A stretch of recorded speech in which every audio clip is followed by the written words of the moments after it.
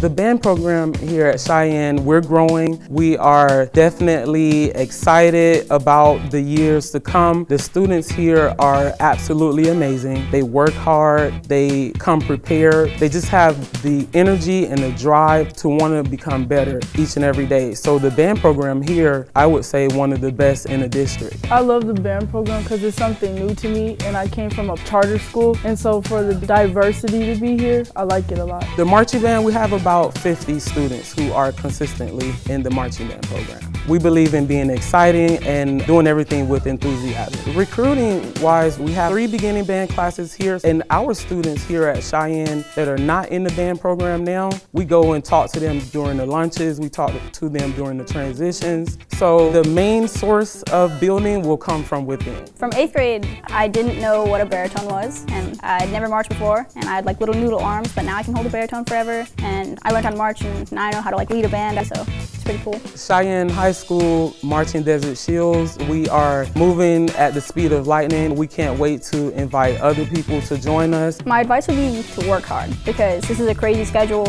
and it's a lot thrown at you at one time, but if you have the drive for it, then you have to work for it, but you can do it. Go for it, because you should always be open to try new things. Our nickname is the soundtrack of North Las Vegas. We believe that the sky isn't the limit as long as there are footprints on the moon.